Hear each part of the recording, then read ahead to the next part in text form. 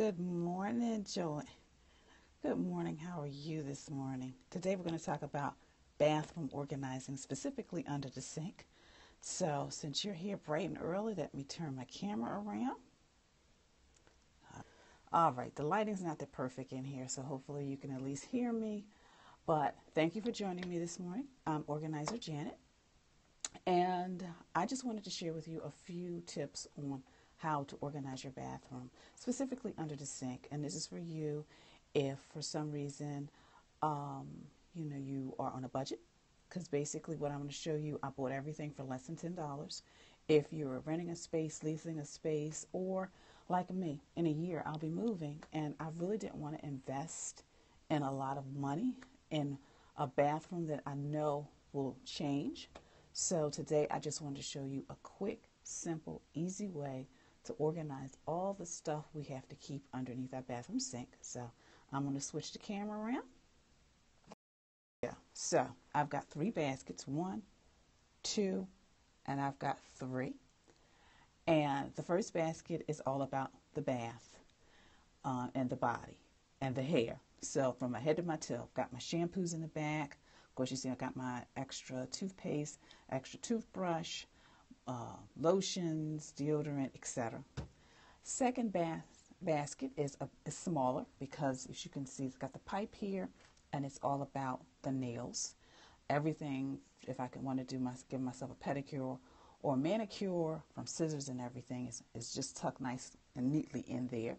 And all of my nail polishes are lined up front, and of course I can always get a small tray and put them here as well. And there's also room in the back if I wanted to just put something back there. And also something I wanted to mention to you is we get those wonderful razors, etc.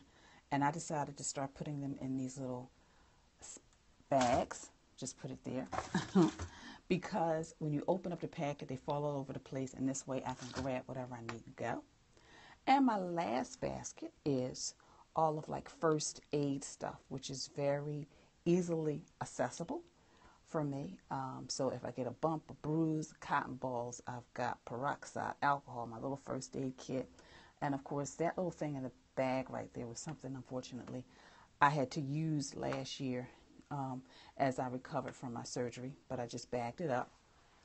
And behind this, as I said, there's still room, is of course my blood pressure monitor machine. So these are just like a few things. As I said, I know I paid $1 for this. I paid no more than $3 for each of these baskets. And it's nice because even if I want to decide to do a pedicure, manicure outside of the bathroom, I can just lift this basket up and take it with me. And when I was going through my recovery from my surgery, it was really great. I was able to put this on my windowsill because I couldn't bend down. So everything was nice and convenient. And of course, if somebody needs something, a guest, I can just direct them, and everything is where I need it. So that's the one thing I wanted to show you. And a couple of more things I wanted to show you is I've actually taken a wonderful gift basket. And let me kind of move back a little bit. A little gift basket that somebody gave me, and I put some little bath and body stuff in there. So that helps me kind of have things, and sometimes I put special things for guests as well. Okay.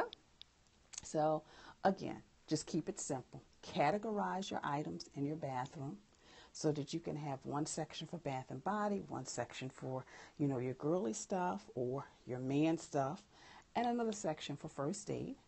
And of course, I can't see the question. Here we go. And also, I thank all of you for joining me again. And also, as you go through, and thank you so much, Jayana, and I hope I'm pronouncing that right. And make sure that when you go through, you purge as well. Because as you saw, I didn't have a lot of bath, body stuff, because as I've gotten older, I realized I don't need a lot of this stuff. I don't like a lot of scents. I like to keep things simple, even with my nail polish, even though there's a lot of different colors that look fabulous on a lot of women. But I'm just a nice, simple girl. So again, just keep things simple. Keep things organized. And this is just for those of you. Hello, Stephanie. Yes, do remember. I remember you. So thank you so much for joining me on this Saturday morning. So just keep things simple, but as you go through things, just make sure that you purge as well and get rid of things and just keep things simple. So until next time, I want you to have a clutter-free day, but most of all, have an organized week. And be sure to visit me on my website at janetmtaylor.com. Have a great day.